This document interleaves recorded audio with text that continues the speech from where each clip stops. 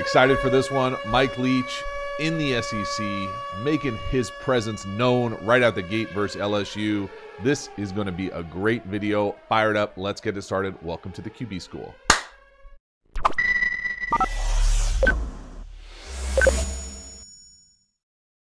So this video is a preview to what's available over for the QB School Patreon community. The full length, every single play, all 22 from this pretty awesome game. And I'm not gonna lie, I loved watching this game. Now, I'm not an air raid guru, barely, not even half certified, so go with me there as far as that element of it.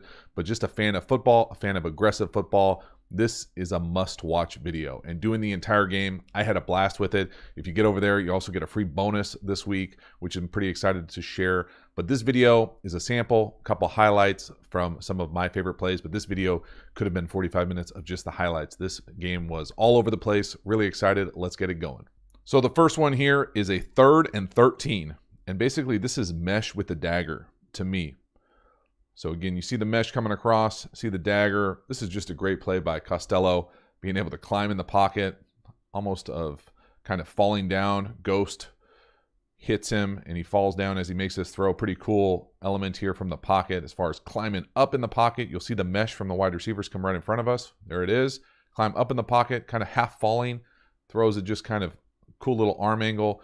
Really nice play. Again, this is a staple across the air raid, really across football nowadays. When I'm talking mesh, and just about everybody runs it. The variation of this thing here is, so the mesh here is these two wide receivers coming across, how they do it, who goes under, who goes over, depending on green grass, being able to run through here. And then we're going to get a post or a clear, and we're going to get this in route coming right in here. I think they go middle field closed, man free here. Again, and great job being able to come in here, peek this thing right here. He's kind of falling, getting able to climb in the pocket, make a great throw down the middle. But scheme-wise here, really important to understand mesh as an air raid concept and how it's kind of bled into all levels of football. Again, then you can see the guy on the left going underneath. Always talking green grass or green turf in the air raid. Keep running, be able to loop up, hook up, in zone. Again, they just run mesh, so many different variations. Again, here we'll see him climb in the pocket. Again, he's definitely coming from someone who is a little loose with the ball security in the pocket. My man Costello is as well. Nice job being able to drop this thing one-handed down by his hip. Again, he's climbing. Nobody's hitting him. He's just kind of falling here. But again, making this throw kind of half falling. Pretty good, pretty athletic play. Nice space. Again, they had runaways away from man coverage or brackets all day in this game. Really destroyed that element of the coverage. And I know they were beat up on the back end with LSU. Next one here is kind of an air raid special too. To me, this is a smash and kind of like hitch post. And so I don't have a whole lot of experience with this play. I know they refer to it as sluggo. It's counterintuitive to me. I have no idea what element of sluggo this is other than maybe kind of a slant late go. I'll draw it up here exactly what it is, but this is a straight up dime. Look where he throws this thing right on the eye. I mean, not a lot of room for error right there. An absolute strike. To me, this is a variation of what is normally kind of just a smash beater. When I mean smash beater, I mean we're going to get two corners and then we're going to attack the middle of the field. So if you get middle field open, so corner here,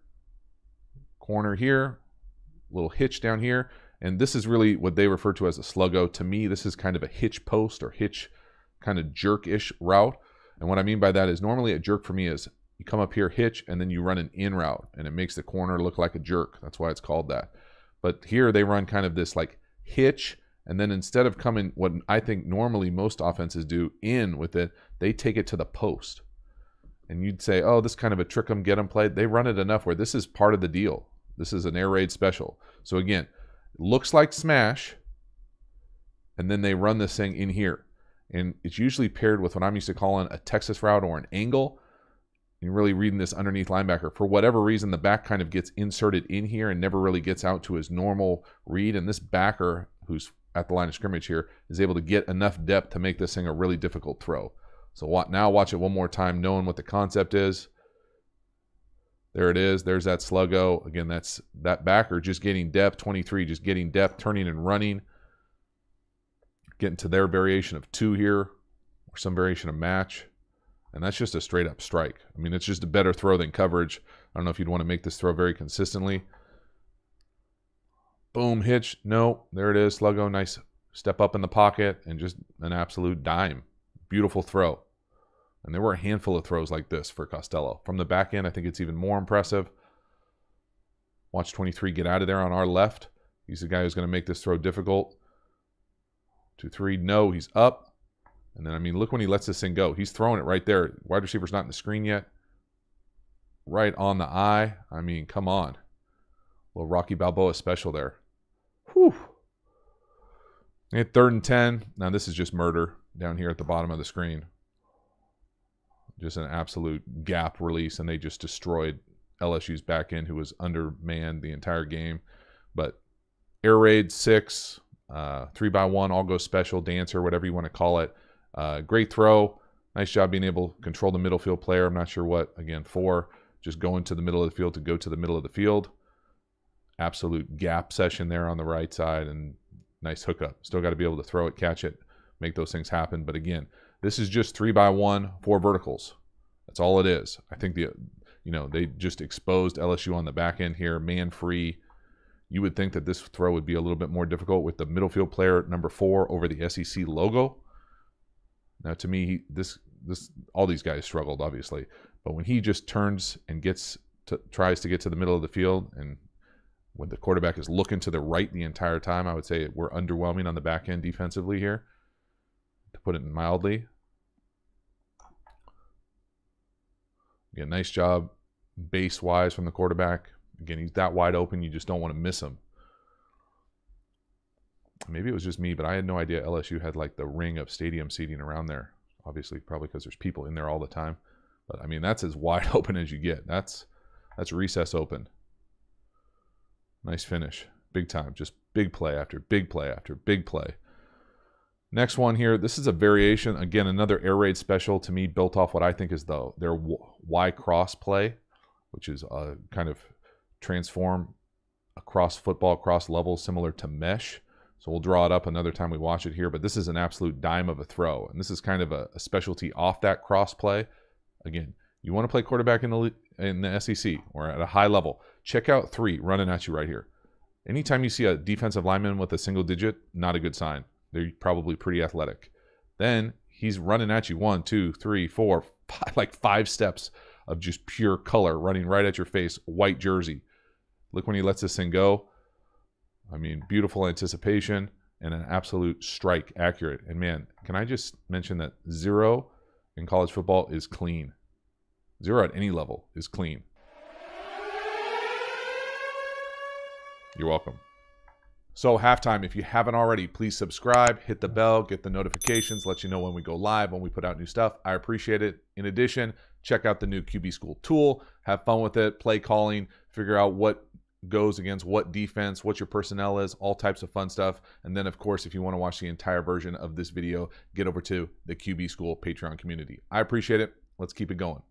So what this play is to me, and again, I'm not certified, so this is just me speculating, but this is Y cross.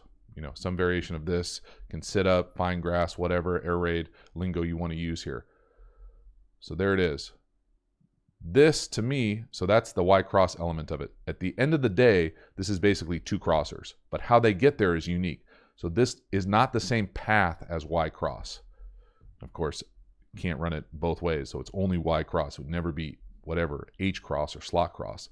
So this, to me, this path looks more like mesh. So it's more like this. That's really important to me because that makes this DB, nickel, star, whatever type player come at a down angle as opposed to a 45 or getting depth angle. So as soon as he comes down, this divide route or crossing up, whatever you want to call it, shoots up. So it's really important to get this kind of flat angle to sell this DB to go flat, and then we're going to go right by him.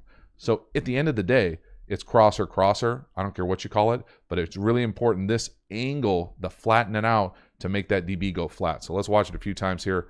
First, let's watch that route by the slot up top.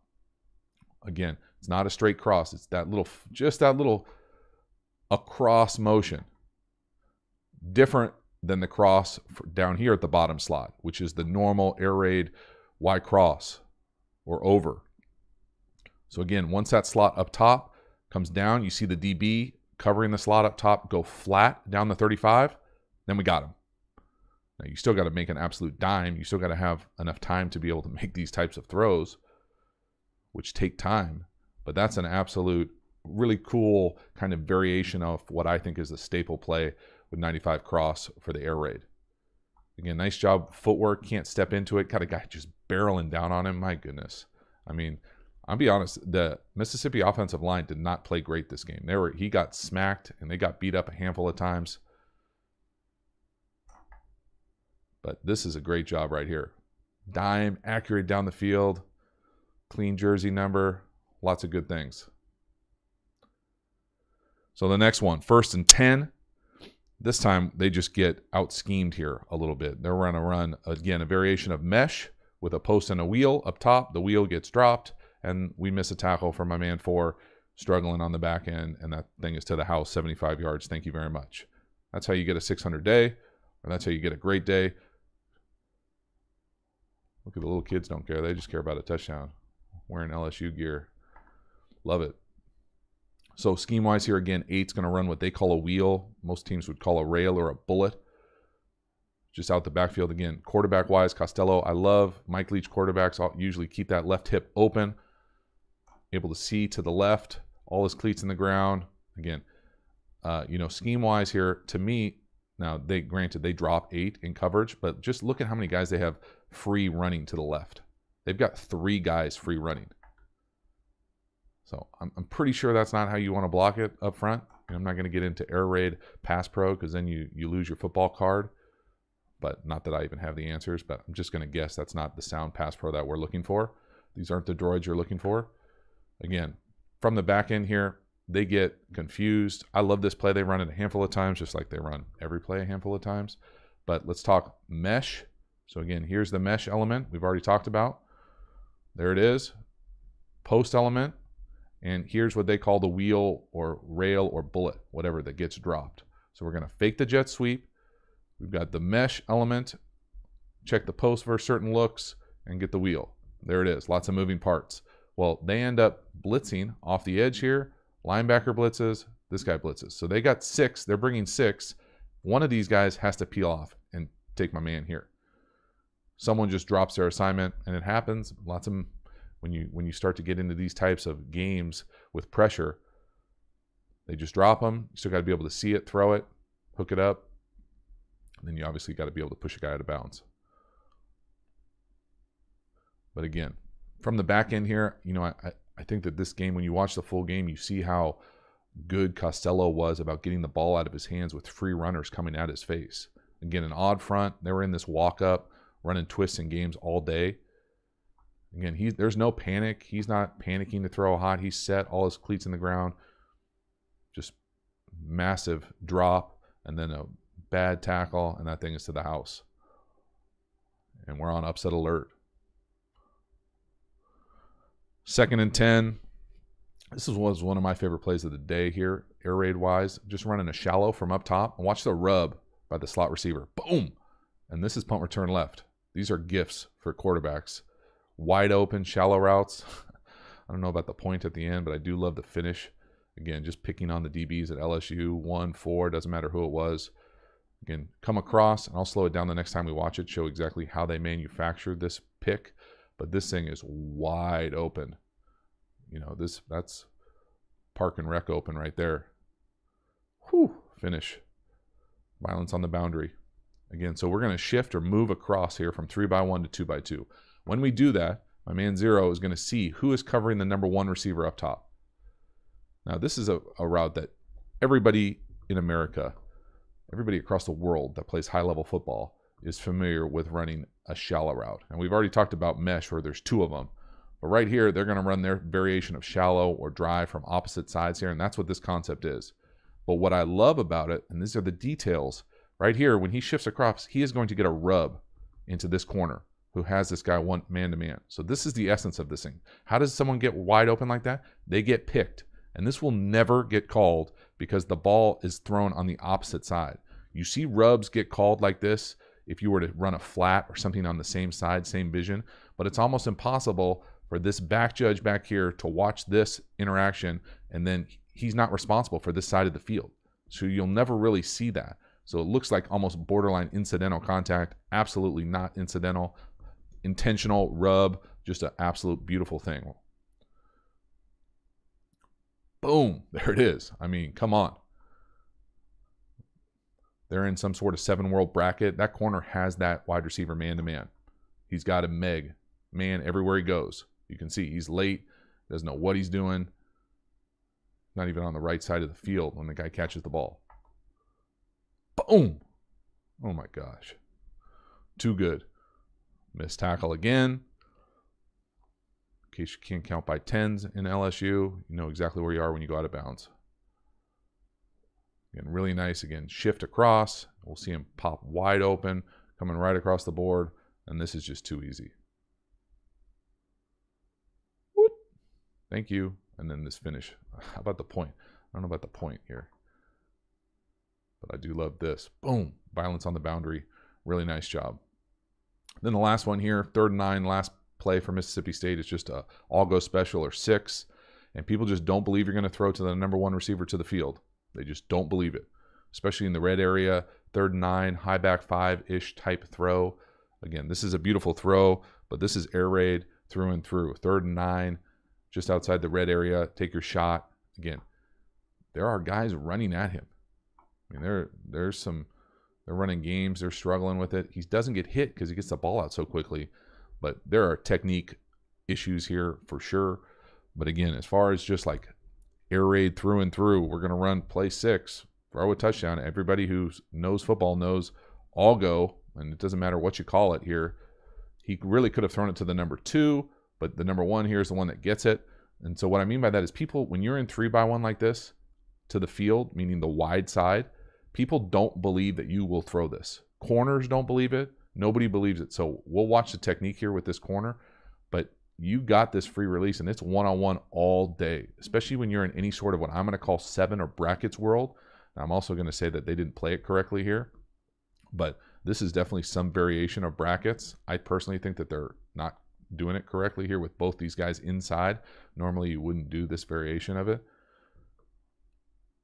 But let's watch the corner up top, just technique-wise first before we do anything else, and just blow by. Again, flat-footed. They just don't think you're going to do it. You can tell all those underneath guys have those guys vertically. They're running with those guys vertically in some sort of man-match coverage. But look how much space is on the number 2 slot, too. He could rip that thing right there. And again, I can't tell you who the safety up top has vertically. It looks like he's trying to play between 3 and 2. So that corner is one-on-one by himself, and that's just not the technique you use. I'm telling there is no technique like that. But you still have to be able to catch and throw a go route to the field within, 35 yards up and down in the corner. Great vision, better throw, just an absolutely outstanding exclamation point on a 600-plus day. So one more time, look at the corner up top, just run by, boop, thank you very much. 3rd and 9. So many of these plays, 5 of these clips came on 3rd down. So just a really nice job being able to take advantage of being aggressive, of taking what the defense gives you and making these throws down the field so good on so many different levels. This game was an absolute blast to break down. The highlights were fun. 600-plus day, obviously pretty cool. Air raid special, Mike Leach in the SEC, really cool. I'm excited to share the entire video, so if you want to see that, hop over to the QB School Patreon community. I appreciate it. Have a good one.